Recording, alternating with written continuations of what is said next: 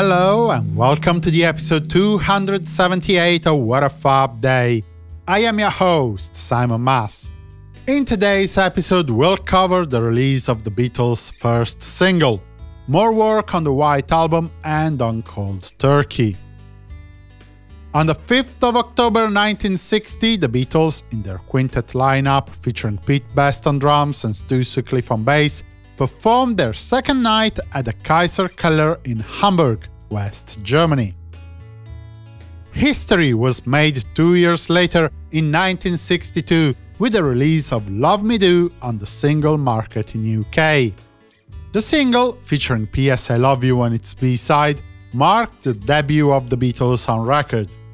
Curiously, the initial pressing of the single featured the 4th of September version of Love Me Do, the one featuring Ringo Starr on drums. It was later changed with the 11th of September version, see episode 254 for more info on that, with Andy White on drums and Ringo Starr on tambourine for later releases of the single and for the LP Please Please Me. The master tape of the version with Ringo on drums was subsequently destroyed, a common practice at the time.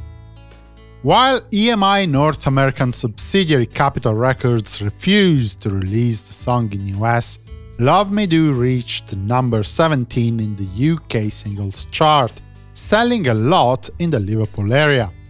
Unconfirmed rumors at the time placed 10,000 copies of the record in the hands of Beatles manager Brian Epstein, who would have bought them with his own money to improve the single's standing in the charts. While the claim might be true, no hard proof has ever surfaced to corroborate it. In 1963, the Beatles appeared live at the Concert Hall in Glasgow for the first of 3 Scottish nights.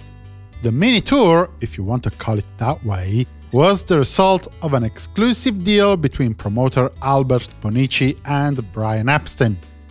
Also on the bill for the evening were Mike Berry and Freddie Starr and the Midnighters. On the 5th of October 1967, the editing of the Magical Mystery Tour film went on as usual at Norman's Film Productions in London.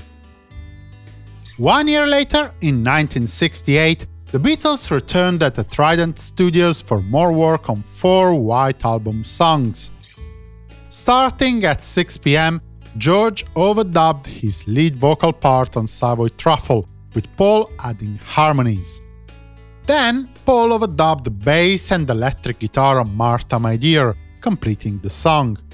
Since it's doubtful that George's guitar work from the previous day was featured in the final mix, today's guitar overdubs suggest that Martha My Dear could be yet another McCartney Beatles song featuring no other Beatle. It is important to understand these dynamics, to appreciate how the history of the band panned on further down the line. Anyhow, by the 1 AM conclusion of the session, Martha My Dear, Honey Pie and Dear Prudence were mixed in mono, and Honey Pie and Martha My Dear were mixed in stereo. More work in studio in 1969, this time at the EMI Studios for a Plastic Ono Band release.